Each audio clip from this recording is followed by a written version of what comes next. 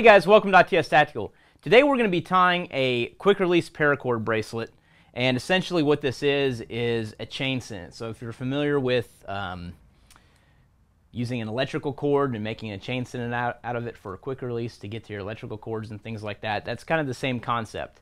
As you can see, we'll zoom in a second, but it mimics a Solomon bar paracord bracelet, just like all the common paracord bracelets you see out there. So let's get right into it and we'll show you how to make it. Okay, so what we've got here is a quick release paracord bracelet that I've already tied, and one of the reasons I left it with the excess hanging off of it because I kind of wanted to show you, one was the length that I'm working with. So essentially I started off with 12 feet of paracord, and this is roughly a little bit over 2 feet left over. So in this bracelet it'll give you about 10 feet of paracord, which is kind of what I wanted to illustrate there, and also for the reason of showing you how it works before we tie it. So the way that we're going to tie it, you're left over with this piece here, and I'll show you how to secure that in a second. But to quick release it, I will show that first, just so everyone at home can know whether you want to mess around with tying one of these or not. But once you get this untied, all you have to do is untie about 3 places, and it comes right apart. So let me show you how to tie this thing, and we'll start from there. So as you can see on this end, it's girth hitched, so you want to start with a girth hitch right on that portion of the paracord bracelet. And of course you want to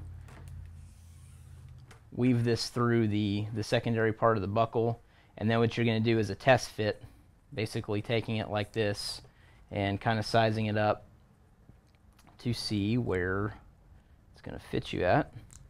So once you get it buckled in, you're basically going to do something like that and hold it there.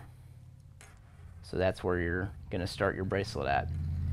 So the first step in this is going to be to get that on the right side. So make sure you're starting with what the top is going to be here. So this is essentially going to be the top. And you're going to have 2 cords here, so I'm going to knock those out to the side. And essentially, like I was saying earlier, it's basically a chain sennit. So if you've ever worked with a chain sennit, it's kind of a series of interlocking loops. So that's what we're going to start making here. So you got to pay particular attention to the direction you thread these loops through each other, because that really makes a difference. So the first step is going to be either the right or the left. You have to kind of pick which way you're going to start from. But I like starting from the right. So you're going to make a loop like so. You're going to kind of hold it still here with your thumb, and you're going to come through the top of this loop like so. And you can kind of pull this a little bit to lock it off. Just like a traditional Solomon bar paracord bracelet, you need to kind of tighten as you go, and you'll see me do that here. So since we went over the top with the right, we're going to come around the back with the left like so. And instead of coming through the top with this next loop like that, we're going to come through the back side like this. And once you have that kind of in position there, you can pull the other side here to kind of tighten that up. So you can see I'm sliding it down, and I'll tug on that other side to kind of tighten it up. So since the last one went around the back, we'll go around the front with this one. And again through the top with this loop. Again, tighten it up. I'm kind of sliding down as I go. So as you're starting to create this, you'll see where you can kind of pull to gain slack on one side versus the other. I'll try doing it like this a little bit too, so you can see it from this angle too. Make sure I don't mess it up doing it backwards here. So anyway, now that you've come to the back here, you're going to make another loop. Come from the back side, and this one will come over the front. Tighten it up,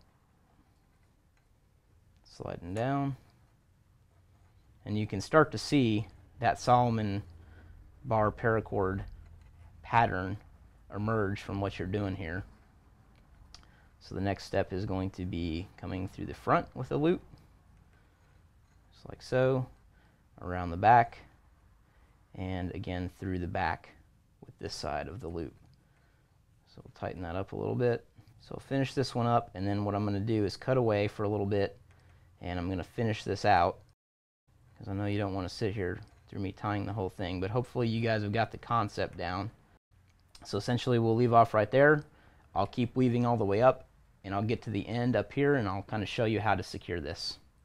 Okay, you'll see that we've now stopped. We've gotten through the rest of our weaving, and we're at a stopping point now towards the end of the buckle. So what we're going to do is we stopped basically with the portion that was supposed to tuck behind, so I wanted to show you that. It's going to tuck behind like this, and instead of coming from the back side like this, like we would normally do, we're just going to keep pulling that through. So we'll tighten that up a little bit on this side, and what I'm going to do with that is essentially snake it through now. That'll come through the buckle, just like that. And this side as well. I'm going to scoot this over, and that will come through the buckle as well.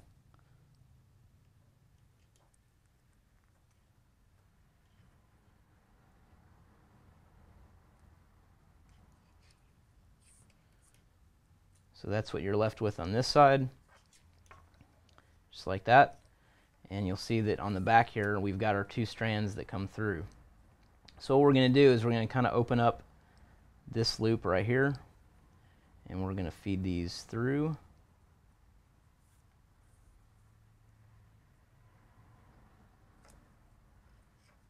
Just like this. And you can kind of tweak this and tighten it up a little bit as you need to. But now what you're left with is this kind of double strand here. And again, like I said in the beginning, this was 12 feet of paracord. We're probably left with about 10 right now, based on my wrist size. But what we're going to do is trim this off here. And it's up to you how you want to kind of terminate this. Since I want this to be a quick release kind of paracord bracelet, what I'm going to do is actually melt the two ends almost together like that. I'm actually going to kind of leave it hanging here. I don't want to melt them too much together, because then I won't be able to break them apart once this turns into a quick release. So that's essentially it. Put that on my wrist here and show you how that looks.